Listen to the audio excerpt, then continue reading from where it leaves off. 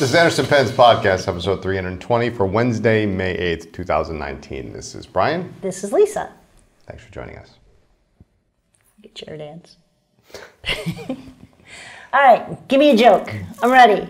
Because people were coming up at the show all weekend, either telling Brian they liked it or giving him jokes. So, hit me. So, I can't use my laptop anymore. Why not? Did I tell you that? No. Yeah, well, somebody spilled apple juice on it. Okay. It was a cider attack.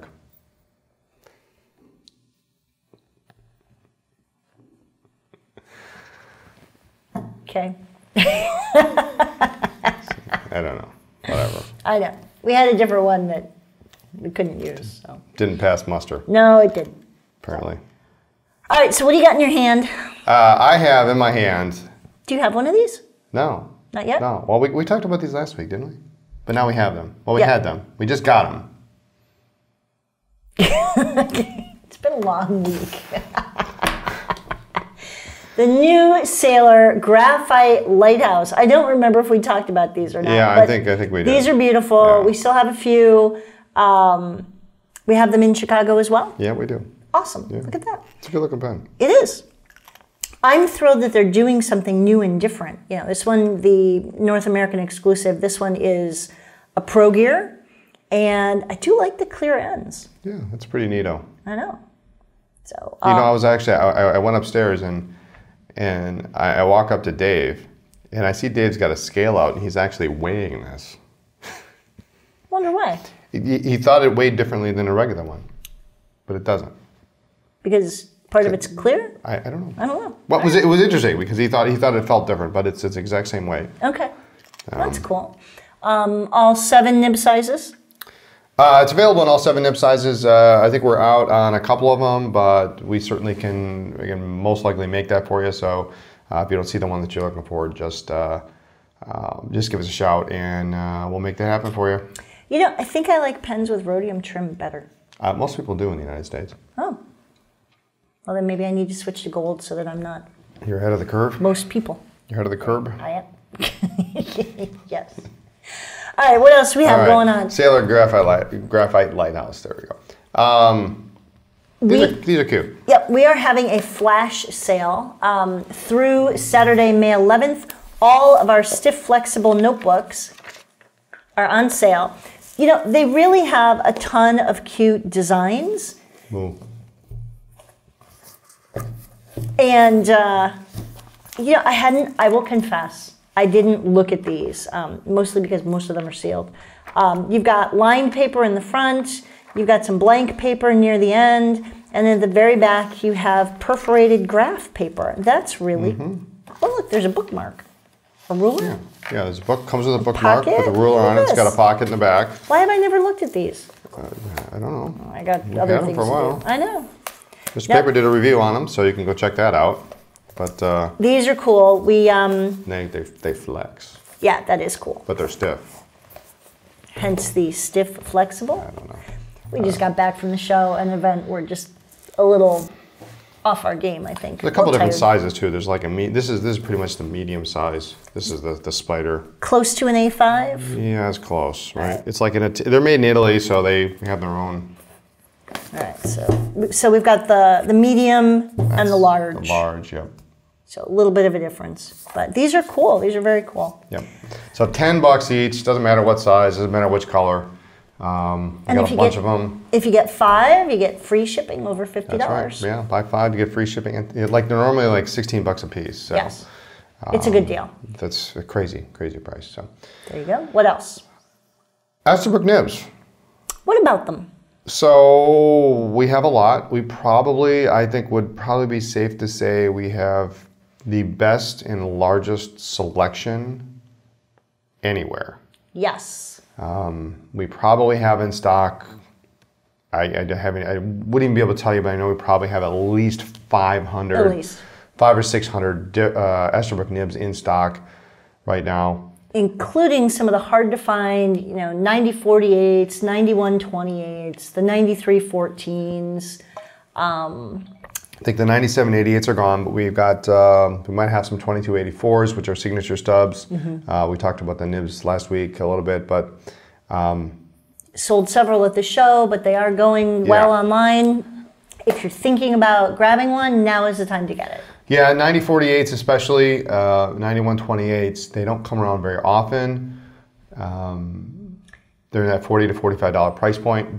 But, if you want to try an Esterbrook flexible nib, which really is kind of a semi-flex thing, you should pick them up, because we just don't know. We come across them maybe once every 18 months.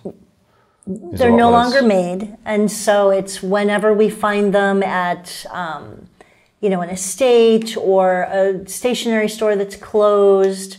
You just never know, and you never know if you're going to find one, if you're going to find none, if you're going to find 20. It's always random. So when we finally have quite a big group like this, it's kind of fun. It's kind of a big deal. Yeah, we sent out several hundred notifications on some of those nibs. So check it out while we still have them. And they fit the new Esterbrook SD too. So which is very cool. If you have the MV nib adapter. They fit that, and yeah, it's definitely worth checking out. If you have any of the pens, just stock up. So. All right. Now what? Last weekend was the Chicago Pen Show. This past weekend, yes. We're still recovering. We went down early on Thursday. Normally we go down closer to the late afternoon, early evening to just get set up, but we went down to take care of a couple things, and so Brian could find some parts for his vintage repairs and all that, and you ended up coming home with some stuff. I haven't done this in a while that I can recall. I actually found a couple of pieces to add to the Esterbrook collection that I don't already have. Which is hard to do these days. It's very hard to do. It usually happens maybe once a year. The first one, I was... is a double, an Esterbrook. This is a 484. Sure. Double dipless, leather wrapped English dipless set. What Brian's not telling you is he has this really giant collection of Esterbrook desk bases. It's a pretty sizable collection. Obscene. Dipless sets are kind of my specialty. I was shocked to think that to find out this morning that I don't actually have this one. So it's like kind of a brownish, reddish leather cover with the double dipless wells. And so what the dipless is in this version you pull the well out, the cover comes off, and then there's a little plastic marker in it that says do not fill above this line. You fill it up with ink. Did you ever pay attention to that? It's like, don't fill your coffee on this pot. This one you have to, because if you fill it above that line when you put this in, it's going to start coming up. Okay. But then there's a special dipless pen that has no sack, no lever, nothing. It's literally a dip pen, but it uses the regular Esterbrook Renew Point, and it sits in the little slot there, and it's always in ink. What's interesting about this set is it looks like the wells have never been used. But it looks like the base has been sitting out for a while because it's pretty dusty and messy and maybe a little faded. Yeah, maybe a little faded. It needs some help, but English set is really pretty hard to find in good condition. So I was pleased to get that for a very reasonable price. Thanks, Brian. Brian came up to the table and showed it to me on Friday morning. I'm pretty sure I just rolled my eyes and walked away. Well, what was interesting is I found a dipless pen, a bandless dipless pen in green. Say that 5 times fast. Bandless dipless pen, bandless dipless pen, bandless dipless pen. Don't. All right, but I found a bandless dipless pen in green with the 5000 series nib in the original feed. Feed's a little bit wonky, but the nib was bad, and then someone later on in the day sold me another 5000 series nib. So I actually can put that together. I could put it in this set. It looks like it's going to fit. You don't want a green pen in this. Well, I can put 2 green pens in this. Okay, whatever. I don't know. I would do black or brown, but that's me.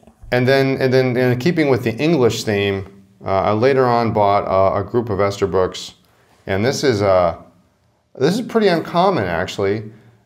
An Esterbrook LJ in copper, made in England. Those are cool. Normally you find them in the J size.